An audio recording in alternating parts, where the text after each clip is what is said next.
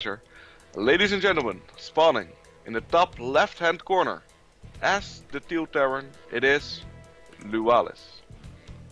And his opponent, Bell. His opponent, playing for Lowland Lions, spawning in the top right position, is the orange Zerg player. It is Jona. Yep, like you mentioned, he's doing excellent for himself today. I'm pretty sure that after the first 4 qualifiers, he's like, nope, today it is just going to happen. I'm just going to tear through, and I have a feeling he might, especially after seeing the first game. But Lualis can still turn this around, Bell. I mean, he played a very aggressive style, but I feel like on Habitation Station that has more chance of succeeding.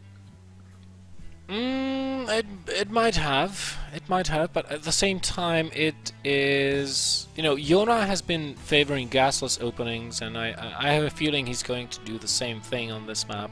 And it is pretty easy to defend on Habitation Station, even with a gasless opening. Speaking of openings, we have a barracks with no gas coming out of Lualis here. Now, why is it so easy to defend? Because you have a ramp at your natural base that is not too wide, so you can kind of semi-wall that off. And then the Reapers will be having a hard time microing between the main and the natural base of the Zerg player, because there is only so much little area that they can utilize to abuse the cliff mechanic in StarCraft 2. So Jona should be quite fine, and he is getting the hatch first, followed by a pool. No gas is being taken, so the same opening for him as in the previous ZVTs we've seen.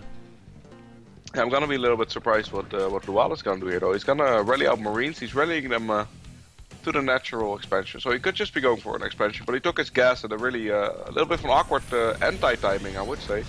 So we're gonna have to see what he does with that. But Jona did opt to scout the barracks, but didn't scout the fact that if there was gas or not. So we're gonna have to see if he makes something happen. But Jona opening very similar, right, to the last game. Yeah. In fact, he opened in exactly the same fashion. So Lualis is the one mixing it up, and he's going with more of a traditional opening here. He gets 2 Marines, and he'll be getting a reactor and a factory most probably here behind this, or yeah, maybe this is like the Wings of Liberty opening, right? Yeah, one of those. Yeah. Well, he's just gonna go and make a command center after that. Yep, the factory is being laid down. This used to be the bread and butter of every Terran player, but once someone does it now, it seems a little bit awkward. Seems a little bit old-fashioned, but sometimes something old-fashioned can work very well, right, Bill? Yeah, especially on this map where you have the ramp at the natural base, because it works both ways. You know, you can be defensive as the Terran player as well as the Zerg player. And now with the 4 Marines, the Lings, I don't... Jona did get 1 Marine there for his trouble. Don't know how much that was worth to him, but at least he knows the expansion is on the way. He did get the scout off onto the factory. Just by the timing, he has to be scratching his head a little bit, and has to go like, wait, what? Wait, what? Yeah. And is he going to be taking a 3rd base? No, he's going... Is he going for the 2 base play again here? It feels like he might be. The only thing, though, I think he started gas a little bit later. Yeah, he did. He does go for the double gas again to make up for the fact that he hasn't been mining gas. But I feel like it's a little bit delayed compared to the other 2 games we've seen from him. It is. Usually you take those gases at around 5 minutes, 5:30 the latest. So even if this was the 5:30 timing, it was a little bit delayed, and we can already see the difference in the gas and mineral counts here. But yeah, Jona going to be going for that 2 base play once again, getting the lair, 2 additional gases in the main base, going for the quick mutas once again. This time around with this opening that Lualis is doing, however, I don't know if this will work. He's going for a Medevac Marine Hellion timing here, and I don't know if Jona will be able to hold this. He will have absolutely no Lings. The Queens will go down to the Marines. This could be difficult. I'm not going to lie. It's gonna be a lot harder to hold for Jona than the last aggression in the last game. Look at this, the Jona Baneling knows Nest. something's coming. Yeah, he knows. He's getting the Baneling Nest. He smells Spike something, crawler. but I just have to wonder, is this too late? 12 lanes on the way? The Banelings are gonna definitely help against this, but the Zerglings are not that much gonna help. The Spinecrawler, however, is a nice addition, and he's got a lot of queens, so he could make something work, but he has to have a very good defense. The heli is just running in right now, Bell. They could take out a lot of these drones as well. Oh, they will! They will! The drones and the Zerglings. 8 drones have gone down so far. The drop in the main base still alive, but is very slowly, very slowly getting cleaned up. And here come the Hellions. The drones are all stacked up. The queens. Yes. Oh, such micro Machames. Come on, Jona, you can do it. Oh, the Hellions get taken out in the end. 14 of them have died. The Zerg is down to 32, and now the link speed finally finishes. And now it's time for a Banshee, right? Yeah, because there is no Spire, there is no third base. Spire only now going down for Jona, so this has been already delayed. And if LLL continues to pressure, Jona will be forced to build Banelings, which cost gas, which will limit his Mutalisk number in the long run. This Banshee, for the time being, has been defended, and I have to wonder what the follow-up. Oh wow, is this going to be just a Marine tank Banshee play? Wow, what a build coming out of LLL. Very interesting.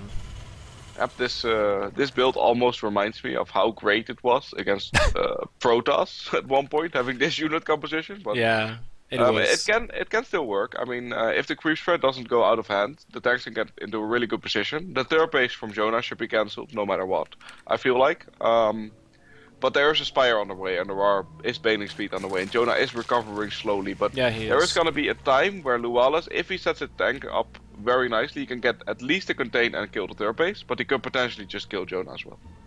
Yeah, he could. And it doesn't seem to me like he is going for another base himself. Oh my god! Only now is he getting stim. Oh, that's actually a surprise. Yeah, that's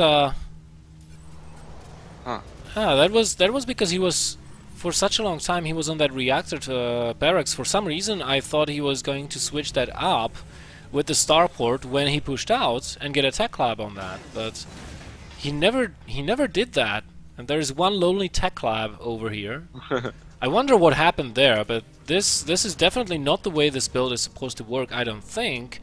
Or maybe this is exactly the way it's supposed to work. I mean, the combat shields are synced up with the stim this way. And here come the first Mutalisks.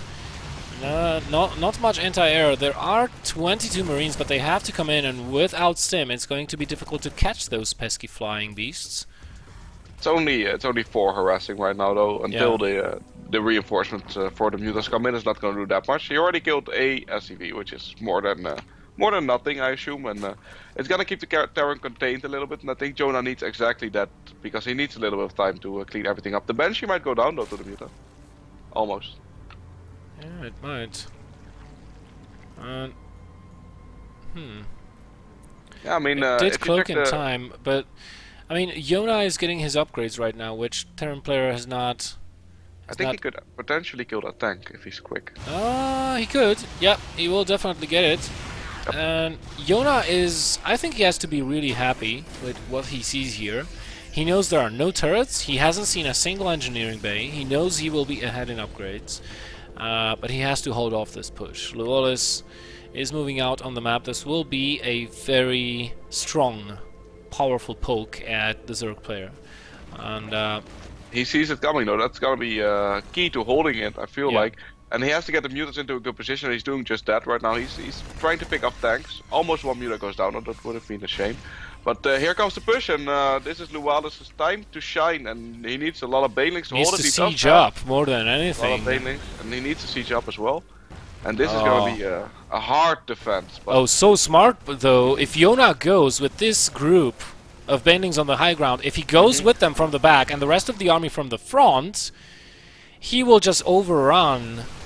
The mutants are dying, though. All of them are going down. Like, He's already killed like 7 mutas. That's such a waste. Yeah, he has. And right now this is a very tense moment here. A forward group of infantry units here for the Terran player, making sure that LLL can start kiting back as soon as he sees a sign of Jona trying to break this contain. And he even baits some units into the tank fire. Yeah, this is exactly how this push actually works. If you get surrounded, though, as a Terran player, you just get demolished. Yep. Because you can't. There's no way to kite for you. Oh, this move could be.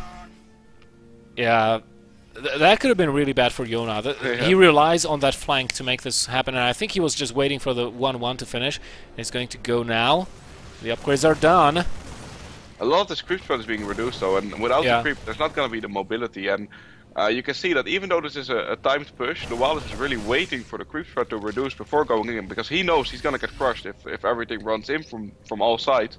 And if he can start sieging a little bit closer to this ramp, it's going to become harder and harder for Jona to get out of this mess. LLL does not have the tower. He doesn't know this flank is coming. Jona is pushing from all the sides, demolishing everything. The tanks don't stand a chance. They failed to take care of the banelings. So many banelings rolling in, everything dying. Oh my goodness. GG I suck gets called instead of just the GG. And Jona qualifies. Congratulations.